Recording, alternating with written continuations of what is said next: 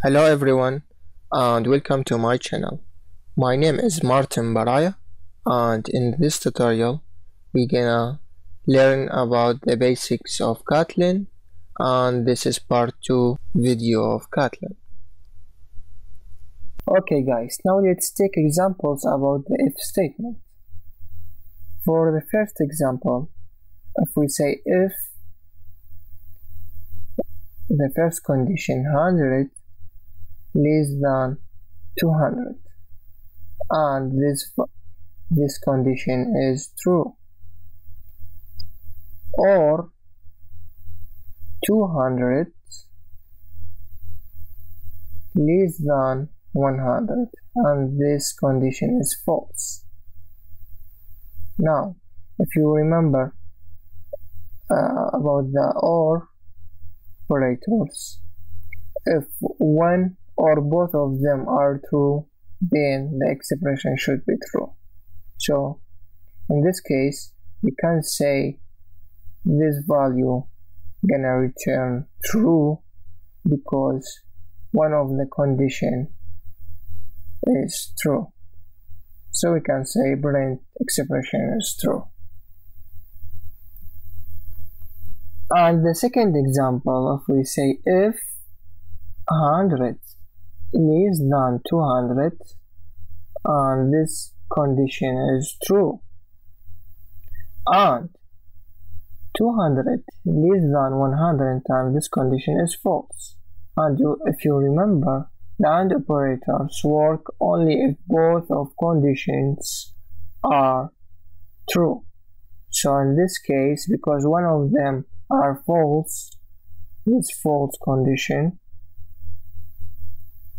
so the value should be false. So we can say print expression is false. Kotlin flow control.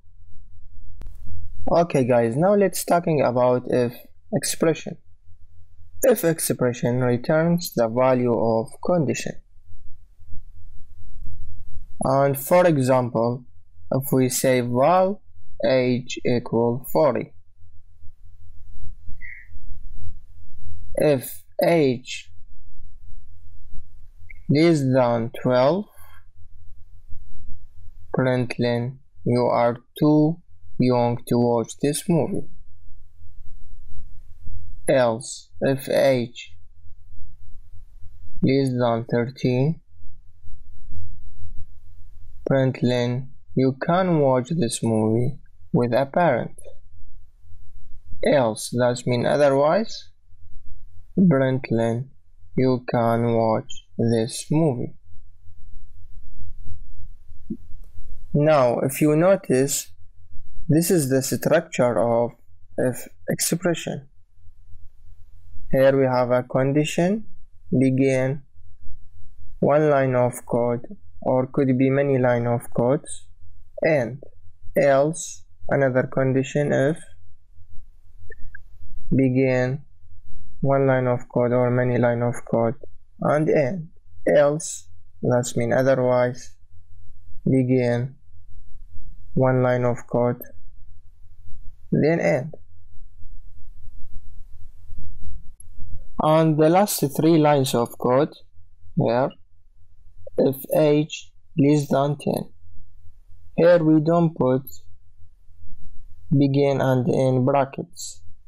So in this case, only the first line of code under if is gonna be executed. So if age less than 10, then it's gonna execute only this println.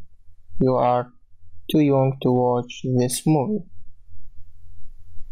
And after this line, the last line of code, this one, if we say println you should go home, this is could be out of the if body and it could be shown around because we don't put two brackets for begin and end.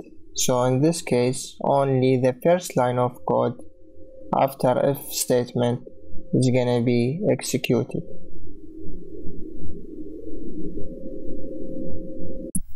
Okay guys, now let's talking about the when expression. Actually, the when expression, it's replace the switch operator for C language. If you are familiar with C language, this expression replace the switch operator with C. For example, when x, this is a variable x, if number 1 print x equal 10, if number 2 print x equal 20, else, that means otherwise, print x neither 10 nor 20. And this is the structure of when expression. Okay guys, now let's talking about for loops. And the for loop is equivalent to the for each loop in language like C#. And the syntax is for item in collection, then print item. And the body can be block of code like this. Okay guys, now let's take some examples. For the first example, we can say for I in 1 till 10, like this. Then begin println I, and in this case the for loop gonna print 1 till 10, one after another. And we can try our code from the official website. So we can go through the try.kotlinlang.org, and then here we can try it. Then we can put our code here and try it. So I put my code inside the main function. So here, if we put our code, then run the code, we're gonna check the compiler. So it's gonna print from 1 till 10. On the second example, we can say for I in 5 down to 0, like this. On step 3, begin println I. So we're gonna put this code inside the compiler to check it. So we're gonna put our code here inside the main function and run the code. So the compiler print 5, the first number, down to 0 on the step 3. That means after 5 plus a 3 step, then print. So in this case, the compiler print 2 after 5. If we gonna change 5 to be, for example, 7,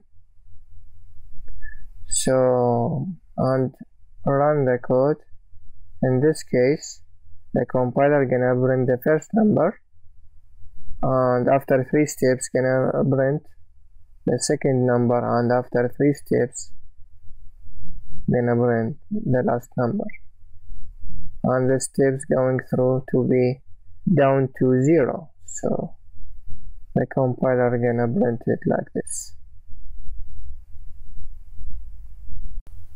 Okay guys, now let's talking about while loops.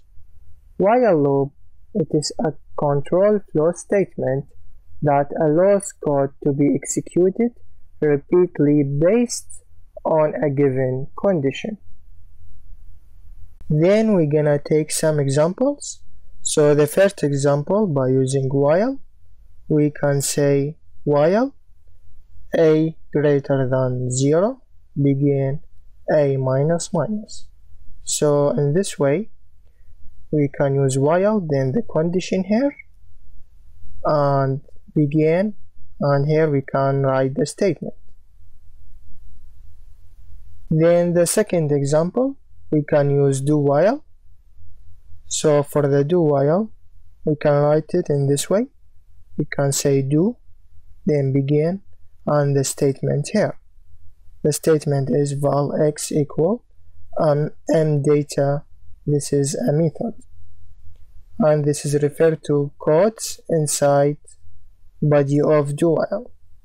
And after end of this do, we can say while, then the condition here, and the condition in this way we can write x not equal null, and this is referred to test expression. Okay guys, now that's it for this video. If you like the video, please give me a like, and don't forget to subscribe and hit the notification bell to get update tutorials like this. And thank you for watching.